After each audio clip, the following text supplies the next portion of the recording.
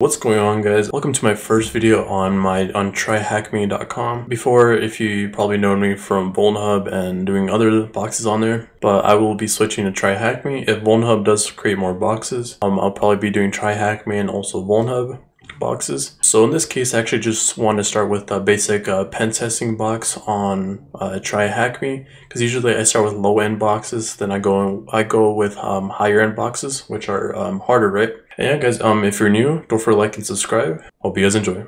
Alright, so to get started, we do have the IP of the box. I'm first going to start by pinging, see if I'm actually connected to the VPN, which we are. So I'm going to run a mmap scan on here. We'll do -sc, we'll do sv, we'll scan all ports on that machine, right? I already have I did mkdir to make a directory under here. So I'm going to do a banner grab on port 80. So we'll do netcat -nv on 80. We do see that HTTP is open. So let's first try to visit HTTP, right?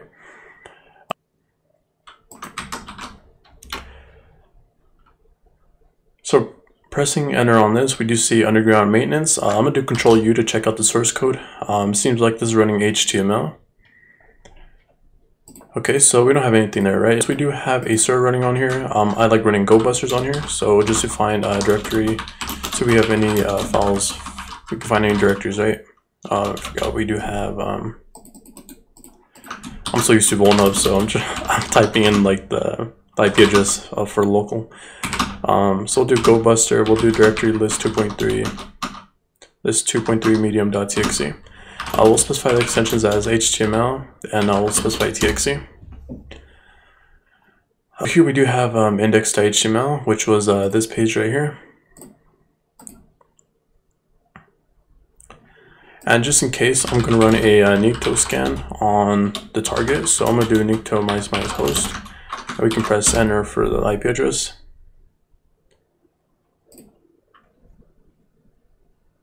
Okay, so here we do get a 301 for development. So let's actually try to visit our /development. And under the /development, we do get a dev and j.txt. So here I'm actually just going to wget this. I'm just going to cancel my nicto scan. So we'll do ls -la. So we did have dev, I believe it's dev.txt, right? And we also have j.txt. So let's actually cat this out, dev.txt. Looking at this, we do see that there's SMB has been configured. So we can probably use enum for Linux. Let's check out our other file, which is j.txt or j.txt. We do have two users right here, J and K. Since there is SMB on here, let's try to run a enum for Linux. So I'm gonna do enum for Linux -h for help. We can do all simple enumeration, so we can just do enum for Linux. We'll do -a and then plus the IP address. If not, we can easily just enum for some users, right, on the box. Alright, so once the scan is complete, we do get a user as K and Jan. So let's see if we can actually try brute forcing these login usernames, right, using rocku.txt, right? So we're gonna use Hydra -l. We're gonna specify the users as so I'm gonna be using K for now. Now we're gonna specify -p for the passes. So we're gonna use user share. We'll do wordless rocku.txt. We'll do specify as I to not. Before I ran some brute force sessions, so I'll just do -i so we don't restore the session. We'll run this as SSH 10.0.0, or not the IP address, but let me get the IP address. And looking at the mmap scan, we do see that we have port 22 open for SSH, and I think that's about it. We can actually do. I think it specifies it by itself as port 22, but I just like putting the port as 22 just to make sure, right? So we can run that mmap scan, and we can just let that run for about a couple of minutes. Alright, so since the user user K is taking a long time, I'm going to be switching users to user Jan, right? And I'll just press enter. Let me just clear this. Run attack against Jan using rocku.txt for SSH, right? Okay, so after some time we do get a valid credential for login as Jan, and the password is Armando. So we can just easily just log in using SSH doing that, right? So I'm just gonna clear my terminal. I'll cd back. I'm gonna do SSH. We do have the user as Jan at 10.0. Totally forgot the IP address, but just copy that. We do have a password, Armando. To spell it right. I think I'm just better off copying and pasting. There we go. And we do get a login successful, right? So we can just clear this, right? It's laggy. This terminal is laggy, but okay. So I'm gonna do ls minus la. We'll do a, why is this so laggy? We'll do ls minus la as home. So we do have a j and can, right? So I'm gonna see if I can actually cd back. So we do have j and can, j and k, my bad. Let me try to visit our k since we are Jan.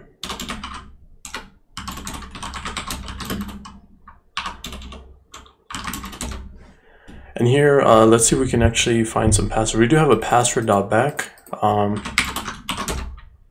this is permission denied. So looking at here, let's see if we can visit our .ssh.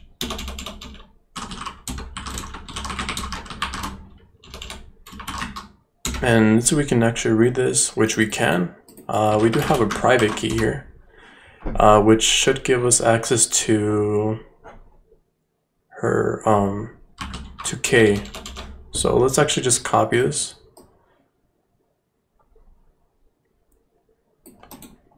So I'm gonna copy this. I'm gonna go under my,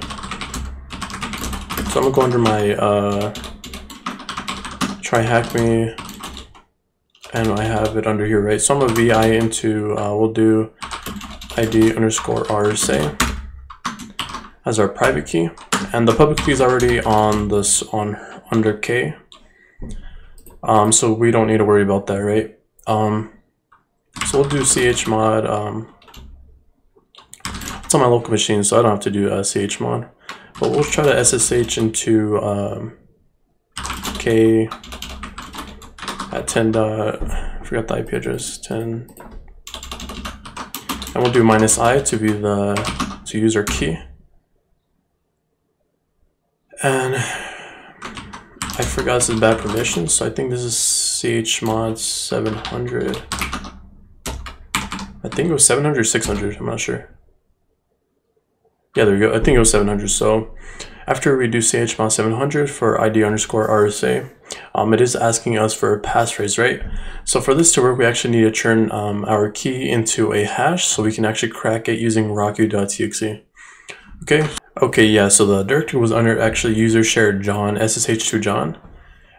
So here it is telling us to specify the RSA file. So we do have, we are under TryHackMe, so where did I put the key? I did put it under here. Okay, so we do have RSA. I'm actually gonna pipe this out, or I'll put this to a John underscore crack.txt. Let's cut out the John underscore crack.txt. We do see that this is a hash. So now I'm gonna use John to crack this hash, right? So now John can understand that, right? So I'm gonna use John -- word list. Usually I put a space in between so I can actually tab for the word list. So I'm gonna use user share word list rocku.txt. And what did I name it? I named it John underscore crack. We can actually put this back together. We can press enter. And after some time, we do get a password as beeswax, right? So now we can log in, right? So let's go back to our other command that we did.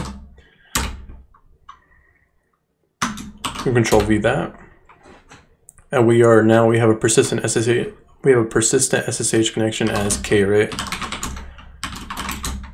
So we do have pass.back. I'm not sure what this is for. Let's just try to copy this. Let's try for root, which I don't think is the right password, but it does seem like this is a